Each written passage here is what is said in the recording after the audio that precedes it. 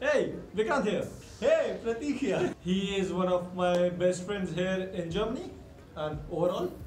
And my good sir is doing his PhD. Prateek, would you care to introduce yourself?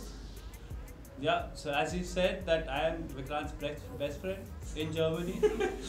I am a human being and I've been here in Germany since the last 5 years. I did my masters with him and now I'm a PhD student. Summer finished the master and then I decided that I should learn something. So I decided to do some PhD. I shall cut this part out. How were your experiences in Aachen? Oh, Aachen was a fun city. For example, I thought it is a tourist place and I thought I am a tourist there instead of being a student. So for me, I think the first 1.5 years of my masters was exploring the city, exploring Germany, exploring the language, the culture and everything as a tourist and not as a person who is living there. And he got lost quite a lot. Yeah, literally and also mentally. I think I'm sure that I'm confused. Yeah, alright, nicely said. That was a t-shirt.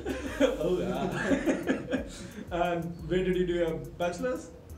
I did my bachelor's in India, in Karnataka, in Manipal Institute of Technology. MIT. In mechanical engineering. In mechanical. What was your CGPA? That is a personal matter. It was 8.9 something. Alright, and why did you apply to Germany? Because after my bachelor's I was working and it was so monotonous that I got bored. So I decided I should do something with my life. And one of my uncle was here. He told me that if you want to learn mechanical engineering, you should see the windows in Germany. You should see how they manufacture cars. And basically that was an inspiration for me that okay, Germany means good in engineering and so I can learn more there. Alright. And what is your PhD topic?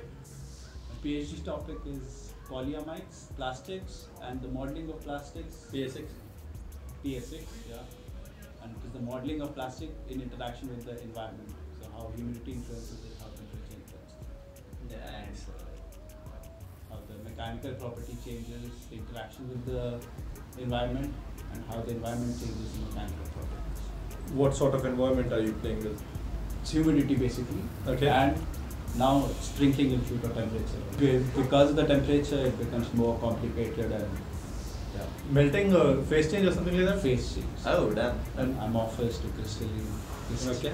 And so that's a small introduction of my good friend Prateek here.